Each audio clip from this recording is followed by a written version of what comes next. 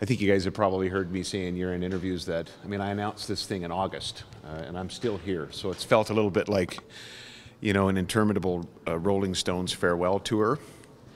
And I guess, you know, like Keith Richards, I may look a little rough, but I'm feeling pretty good. Have you emptied out your office? Or Oh yeah, that no, you should go in and have a look at it. It's like you never existed? It's correct. It's like I never existed, which is a great way to put it. You know, some of you know that if I had a moment in the day and I saw a school group or a tour going around, I would sometimes bring them into these rooms, which aren't obviously on the tour, to come and see the cabinet. It's their cabinet room, and come and see the Premier's office. And I made a few mistakes over 10 years, but I rarely called it my office, and that was intentional.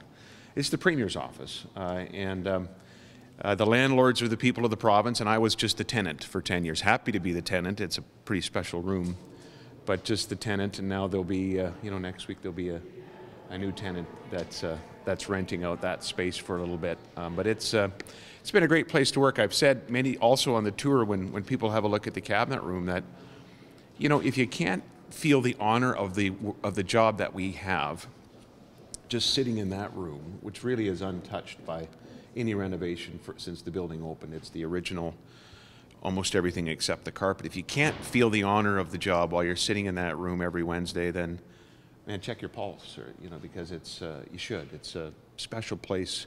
You folks get to work here too, and some of you have offices here, and some the others are here regularly, but it's a pretty special place to be able to come to work every day. So, Mr. Premier, are you going to be able to tell Cabinet today what you really think? I hope I've been doing that for 10 years.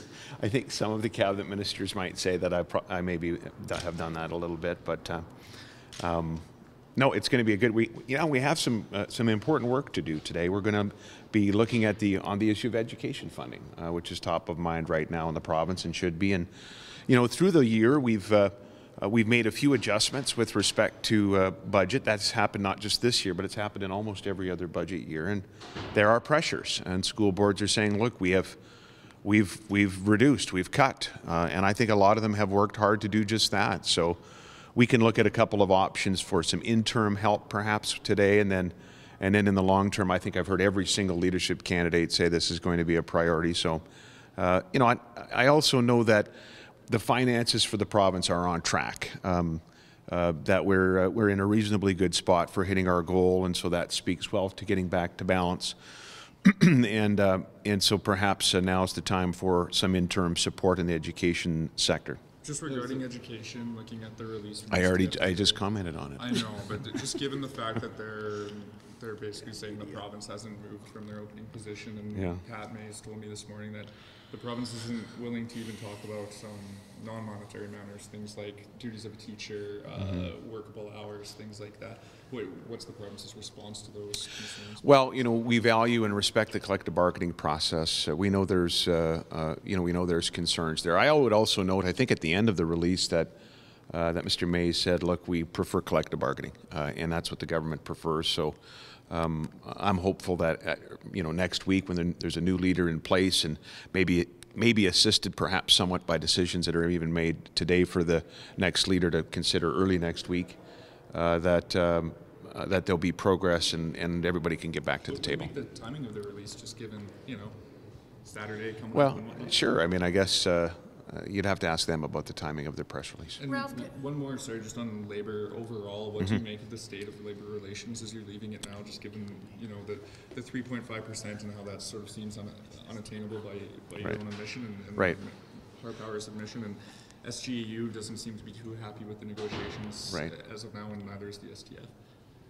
Well, I mean, first of all, I would just say, as I've said in the past, that what we were asking from the public service we knew was tough. The MLAs took a pay cut, and ministerial staff in this building took a pay cut. Deputy ministers took the pay cut. It's not an easy thing to ask anybody to do.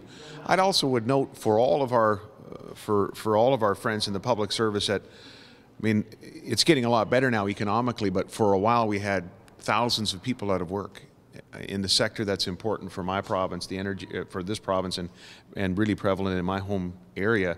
A lot of people didn't just take a pay cut. Well, they did. They took a 100% pay cut. And so the challenges of this of what have been commodity prices at stubbornly low prices for longer than anybody forecast, well, they're real. Now, that's, as I've said in the past, and you've highlighted what the Minister of Finance has said. Look, if we can't get the overall 3.5, it's important to get something sustainable in the long term, and we value the public service. We want their morale to be as high as possible. We want them to be happy in the workplace, and they deliver important public service. And I know that'll be a priority for the Premier going forward. I would just say that we are on track with the balanced budget plan. The budget's on track this year, notwithstanding the tough decisions. And I would note make another quick observations if I can, David. One, that we're one of the only provinces that actually is talking about a balanced budget. I was doing a national wrap-up interview yesterday, and I sort of made that point that it's like we've all had collective amnesia about the 90s, where parties of every stripe engaged in unsustainable budgeting, including in our province. It's like we've all forgotten what happened after that, when years later the impact was great on public services. And it seems like the country's doing it again. Nationally, the federal government's talking about billions of dollars of deficit with no plan to get to balance. They're doing that next door. Even Manitoba's talking about no balance till after the next election. I just think I'm happy that Saskatchewan's saying, no, we're going to deal with this now. It might be a 3-year plan. Some leadership candidates are talking about a 4-year plan. But we're going to deal with it because we're going to avoid the implications of not dealing with it, which were visited on this province. And so I'm happy about that. I would also, I'd also note that in the long term, it's going to make our economy stronger if we deal with this now. Ralph Goodale was at early. No, go ahead. You go. I was going to say one last thing on the education note. Just talking to the Cypress School.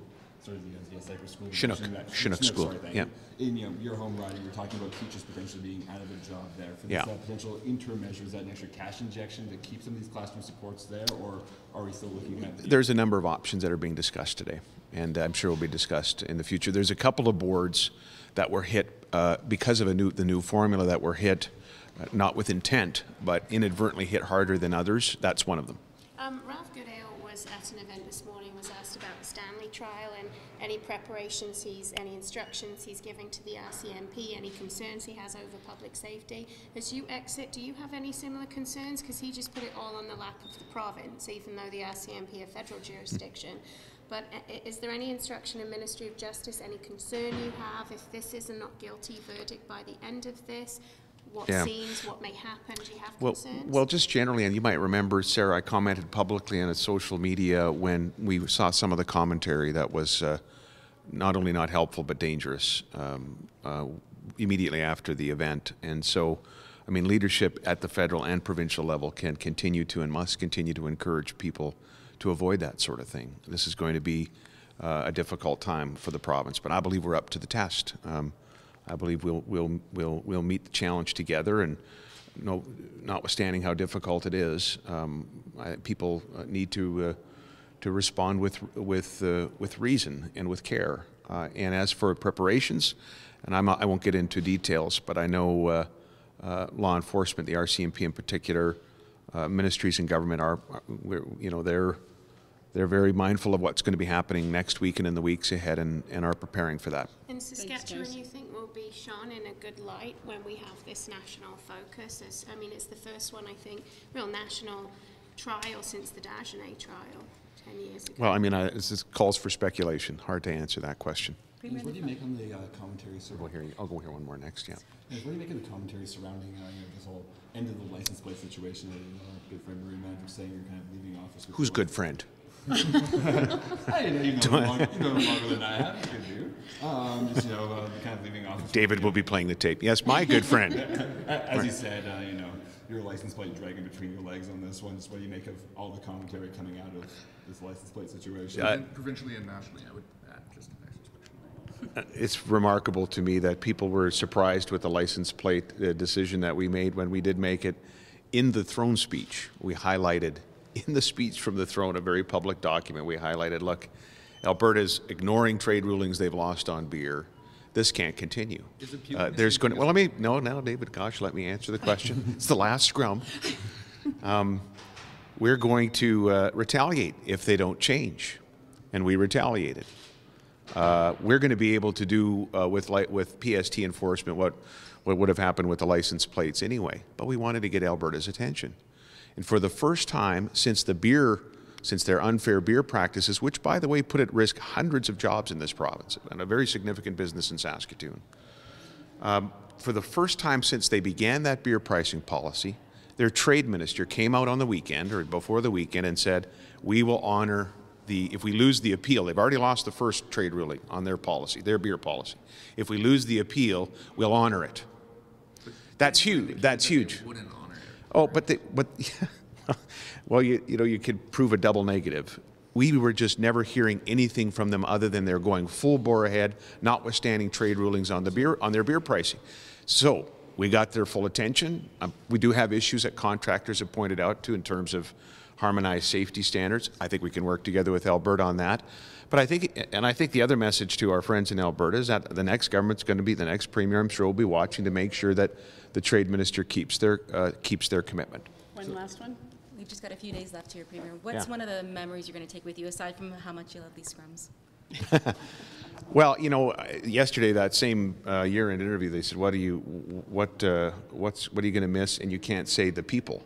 Well, actually, that is the answer. It's the people that I got to work with. I got to work with I enjoyed coming to work. People that I work with have a good sense of humor, and we don't take ourselves too seriously, but we're here. They were here for public service. That's a pretty great group to work with, and most of them, if not, I think all of them are friends, some lifelong friends, and then, of course, the people of Saskatchewan. I got to meet people all over this province that otherwise won't be meeting, in the future, and so I'm going to miss that. But as I leave, and this will be the last scrum. I'm feeling, there is that sign that we've put up in the cabinet that says, "Have you left things better than you found it?" And you consider a number of things. There's 160,000 more people in the province today. There's 60,000 more jobs.